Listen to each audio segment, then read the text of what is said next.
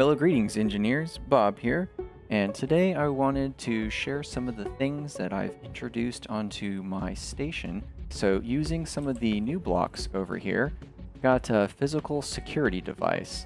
So I've found that the event controller does have the option to detect whether or not blocks have been added and removed. And that is precisely what this one is going to check for. And you can set it up to trigger events off of timer blocks from this event controller. And I have placed all of those items onto this little hinge because I wanted it to be part of the workstations that I have in the information center for my base. The grids that it is detecting, the event controller has to be on that grid. So if I were to, let's say, do something to the hinge itself and these blocks, this event controller would not detect it. But let me start by demonstrating what it does exactly. Let's go ahead and add a block to this grid. And that is one of the conditions that the event controller will detect. And it triggers one of the timers on here that a block has been added to the station. This little button here I have for a reset on it. And that way it can reset everything. Also, removing a block will trigger the event controller. And we can see here that the face has turned angry that blocks have been removed from the station. And again, the light turns on. And once again, you can plus the reset to reset both of those. And I don't even have to have seen the change there. This face will change back and forth whether I have removed one or not.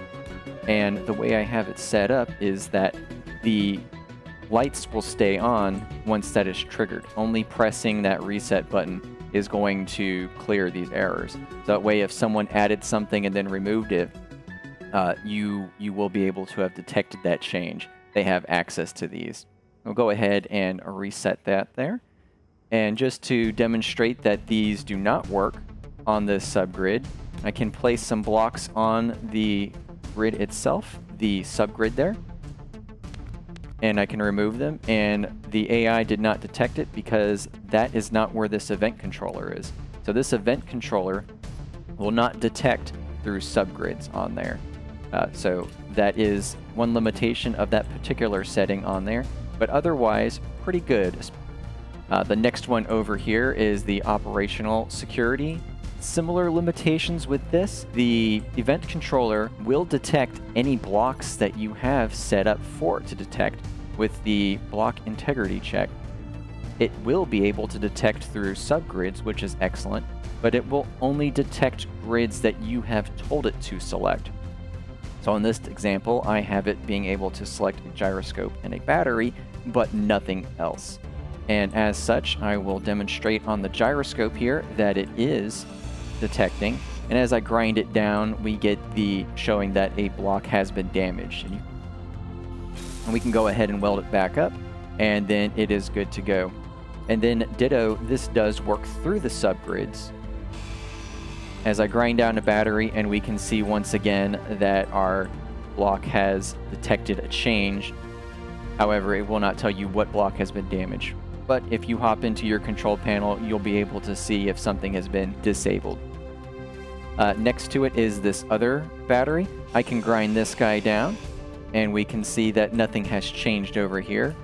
Ditto with a cargo container over here. I can grind that a bit, and our block has not detected any change.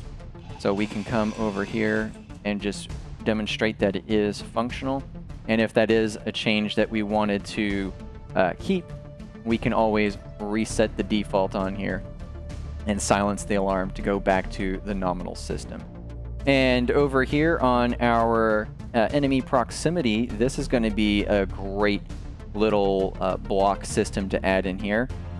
I can actually put all of the items on that small hinge just to kind of make it another little stand-up workstation, and that way you can have everything nice and compact. Even these small grid blocks will have that 2.5K range on them, which makes it excellent for missiles, but also good for defensive things.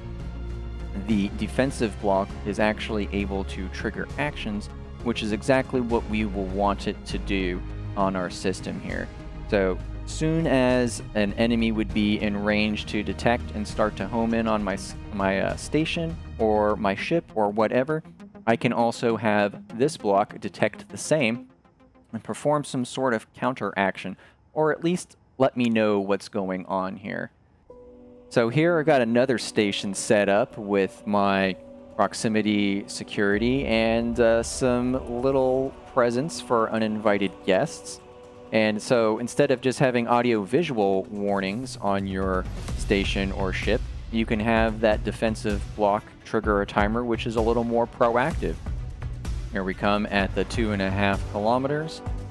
Looks like we've got the safe zone up. Guest is inbound, and we'll send out the welcome command. Release the hounds!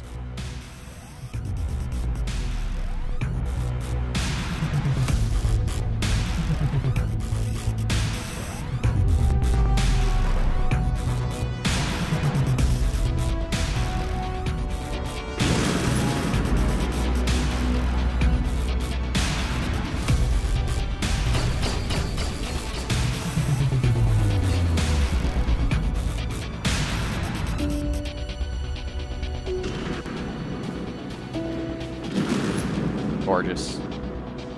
With that knowledge in hand, go forth and build great things. See you next time.